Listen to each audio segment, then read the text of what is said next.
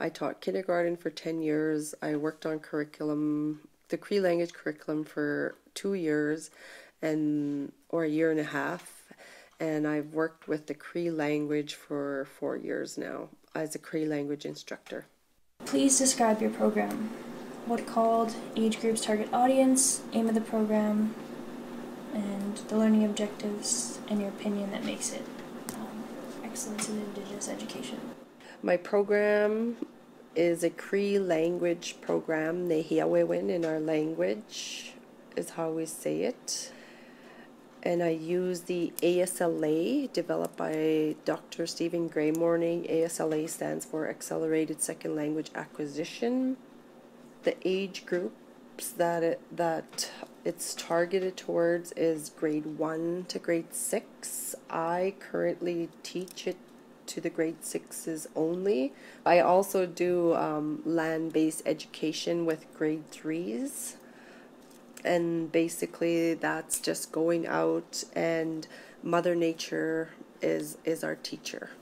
We just go out on the land and we learn. We sit and observe a bug, we sit and observe a tree, or we sit and just feel the wind, and then the kids make note and tell me of what they felt, how was it, warm, cold, and stuff like that. Just learning to connect to Mother Earth and to nature, and to understand and know how to read it, I guess, and feel it. Yeah. The aim of the program, using the ASLA, I actually use ASLA in the land-based program as well. The aim and goal of it is to develop fluent Cree speakers.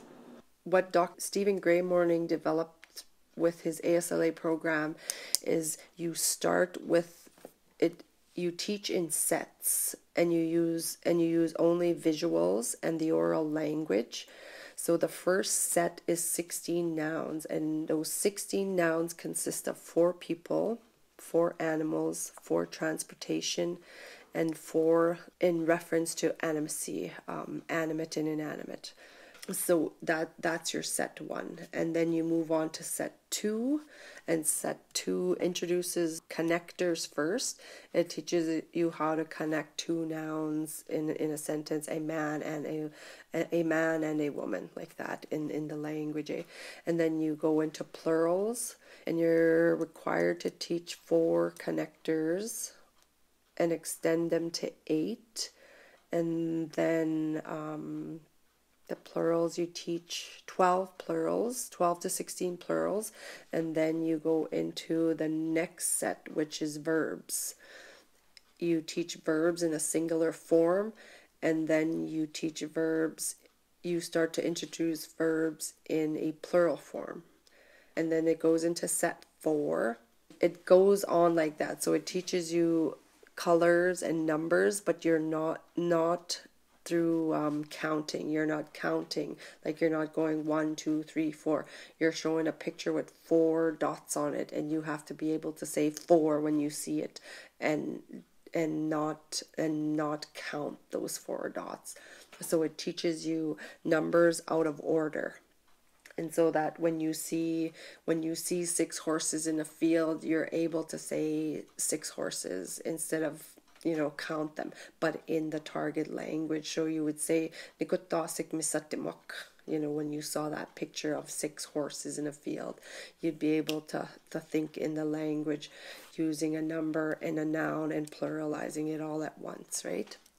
And then it goes on, it extends to set 5 and 6 that go to clothing. You learn about clothing. You start from the basic, like shirt, pants, jacket, shoe, boot, and then you extend those, and you go in and learn about sewing. You learn the terms like sewing. You learn how the verb putting on a jacket, taking off your shoe. So you learn those terms in the target language as well, using visuals and only visuals. And you can apply and use TPR, total physical response, where you actually take off your shoe and put on your shoe, so I do that as well. So that's one way that I've adjusted it for me is by using TPR. I include TPR in it, and then it goes in where clothing, and then it goes into foods. So you go into foods, and you teach the traditional foods first of the target language, and then where do we get these foods from. So you're extending it from foods to where do you get these foods from.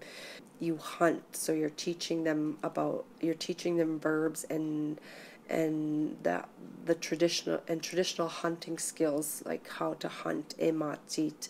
And so you're teaching terms like tracking an animal and aiming at the animal, shooting that animal, skinning that animal, and then butchering that animal, and drying the meat, and frying the meat, and boiling it. So all of those different phrases come into play.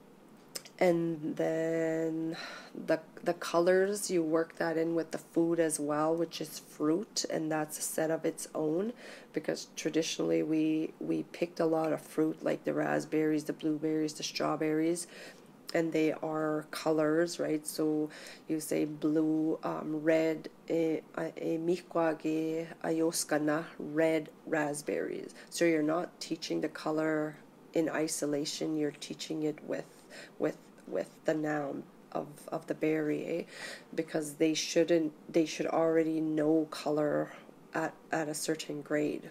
We shouldn't be teaching it rote memory anymore, right?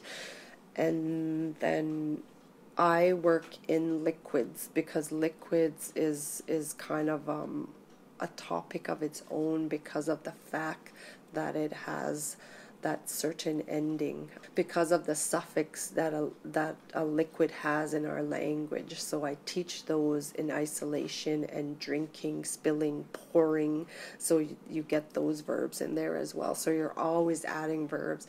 And if you can get through that program, which is right now we haven't achieved it because it's still very new. We're in our third year. This is our fourth year, and we continue to adjust it, because like the grade 3s have been exposed to it.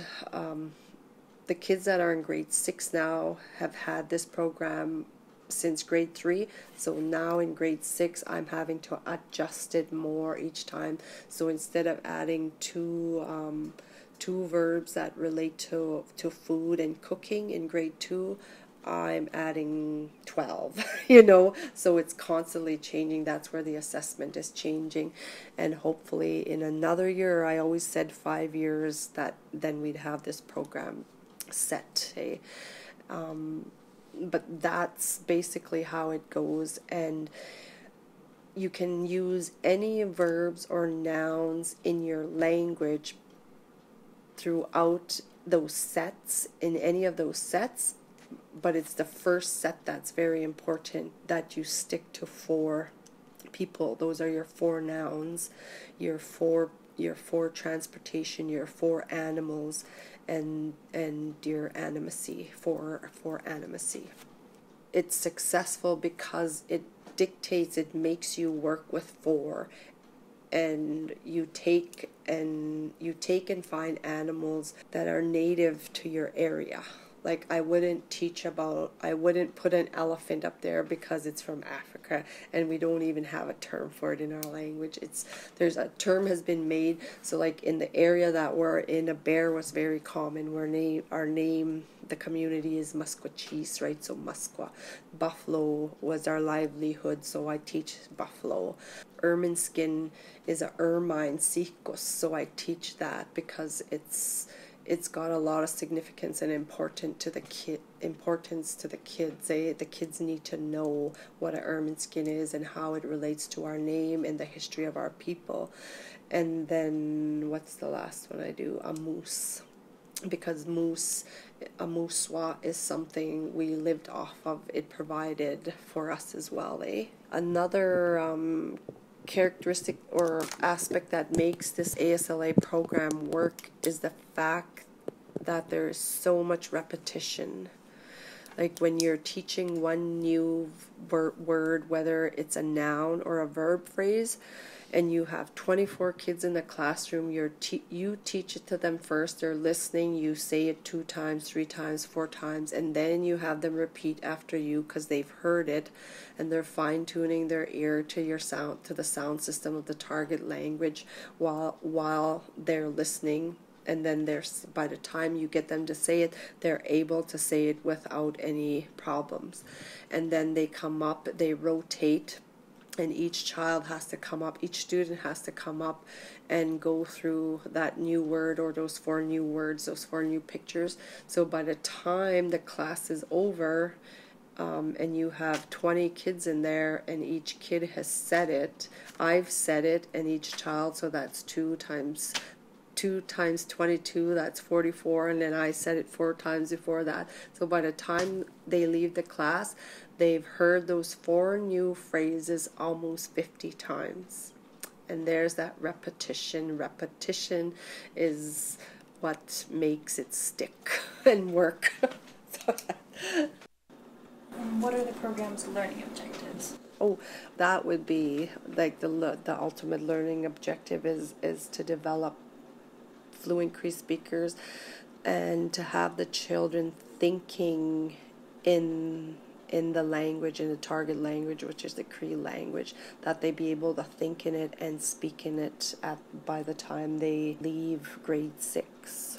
It's partially used in our high school too, but I'm not sure how extensive they use it, eh? What, in your opinion, makes it an example of excellence in Indigenous education? The fact that it forces the children to think in the target language. I think that's what makes it a successful and excellent program.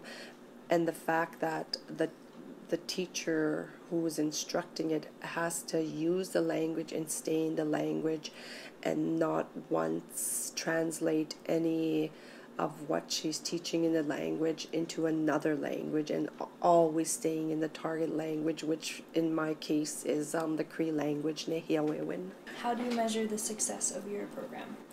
The success is measured through benchmarks. I've created assessment tools such as benchmarks, which we test on every year for grade 2s and grade 5s. We have certain measures where, say, like for grade 2, by the time they get to grade 2, the kids are expected to learn 24 nouns and 12 verbs. But within that, they have to know how to use those nouns in singular form and in plural form. And they also have to know how to use those nouns with connectors such as and, which in our language is egwa. And they have to know how to use those verbs in singular form and in plural form, and also with connectors. And they also have to know how to use the pronouns, demonstrative pronouns, like this is and that is. And when in our language it's been termed as animacy, where they learn how to use awa and oma in relation to the noun that they're using. So just knowing when to use proper term, awa or oma. There's a term for them. Yeah, I'm pretty sure it's demonstrative pronoun. I'm pretty sure that's what it is. But like I said, I don't concern myself with that stuff, but I know I should. And then of course we assess quarterly. We assess every semester. So we have for each semester we have an assessment tool that we use that measures the kids' comprehension level. Like, do they understand the do they understand when I say napeo awa, do they understand that I'm saying this is a man? And can they tell, and when I point to the picture, can they say it to me in the language? And can they properly say it when I point, this is a man? Will they say napeo awa, which is the correct answer, or will they say iskweo awa? So we're assessing comprehension that way. And then we also have a section in that test where we're assessing the application. Can they give me a sentence of their own using a noun and a verb that's not displayed as a pictorial phrase on the wall? Say we have all these pictures of a man standing, a man walking, a bear running, but we don't have a picture of a woman in any of them. Can the child come back to me and say, when I ask them to create their own phrase and sentence, can they come back to me and say, because they already know the noun woman and the noun bird, can they say, Isqueo e pimpatat, a woman is running, even though they haven't seen that picture yet? So taking what they already know and applying it to different visual in their own mind. So it forces them and makes them think in the target language, the Cree language. And so we have, say like in the first term, the grade 5s have to know, what do we have for them? They have to know 38 nouns, Grade 5s have to know 38 nouns for the course of 48 nouns for the course of the year. So we break those 48 nouns into the 3 semesters, and then there's the final assessment that comes with everything on it. Well, not everything, but certain ones. So those 48 nouns are broken up and taught into each semester. Same with the verbs. We are in grade 6, they have to know 48 verbs, and they have to know them in singular and plural and know how to apply them and use them. So same thing. From your perspective, what is Indigenous education? Indigenous education, to me, is learning, is being taught in our own language and learning about our own culture and our own history, as opposed to being taught in a foreign language, the English language, and being taught about English concepts and English perspective, English life, English worldviews. Indigenous education to me means that we as Indigenous people, First Nation people, teach our own worldviews and our own history in our own language, and that they not be taught inside of 4 walls, and that it be taught on the land and outside like it was 500-600 years ago before European contact. What is your vision for Indigenous education over the next 10 years? My vision is that we are able to take control. We do, to a certain extent, have control of our own education on the First Nation, on the reserves. However, it's still being dictated as to what we can teach. We have to teach those 6 core subjects: English, science, social, math. My vision of it is that be pushed away and that we come up with our own topics or core subjects in relation to who we are as First Nations people. Like, we need our language again, our culture again, and again, it needs to be outdoors. And Indigenous education also needs to be coming from our own people, with the help and guidance the whole way through from elders. In this day and age, our world is so multicultural, it's so diverse, we have so many cultures and so many different races in our world today, that we still need to have a balance and be able to function and communicate in 2 languages and in 2 worlds, which is basically what we are. The First Nation, the Indigenous world, and then the European or the modern, the American European. So I just wanted to add that. You know, we still need to be able to learn the English language and how the English, how the Western or the modern Western societies function and their rules and everything, just for the sake of history not repeating itself and that loss of communication and then not being able to communicate, right? Like it did happen in history, and we just don't want to repeat history in this way. If we're both educated in the Western world and in the Indigenous world, then that communication will always be there. What information, materials, resources do you need to achieve that vision, aside from funding? We would need to be able to gather that knowledge from our elders, those elders who are the knowledge keepers of the language and the culture, who are, you know, the ones that aren't going to be here with us much longer. We need to seek them and get their permission to document or record their knowledge so that we can make curriculum out of it, so that it can guide us in creating our own curriculum. So we need to make our own curriculum. That would be like the material, the material and the resources. We would probably need, not probably, I know we would need, because it's very hard to take field trips and go to certain areas to be able to teach them about the river. We don't have a big clean river like we do in the mountains. We don't have that here in Musqueam. So we would need like a designated area where some of our plants and herbs still grow that are important to us, so that we could take the kids there, the children there. So we'd need designated land, I guess, or land areas where we could do a lot of our land-based learning. And I know buses and stuff like that would fall under funding, right? Yeah, right. So we'd need that transportation.